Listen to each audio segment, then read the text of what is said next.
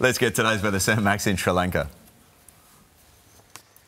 We are. Big thanks to Dilmah for taking us around this beautiful country. And now let's have a look at a special performance from the Pravini Dance Academy. It's a traditional dance unique to this particular region where we are.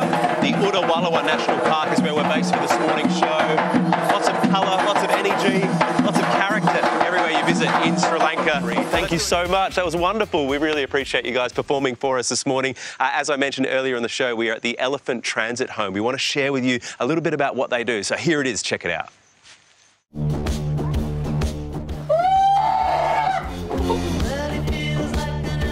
Malika, tell us what you do here at Elephant Transit Home.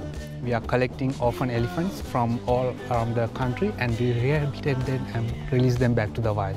What types of wounds or injuries do the elephants arrive and need your help? Road traffic accidents, snares, gunshot. So they arrive here, what's the next step? Final step is release them back to the wild. How many elephants have you re-released into the wild? Since 1998, we have released 171 elephants. Wow.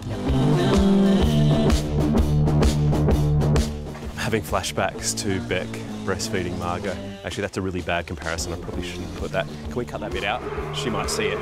That's the sound she'll make when she sees it. Okay, it's getting worse.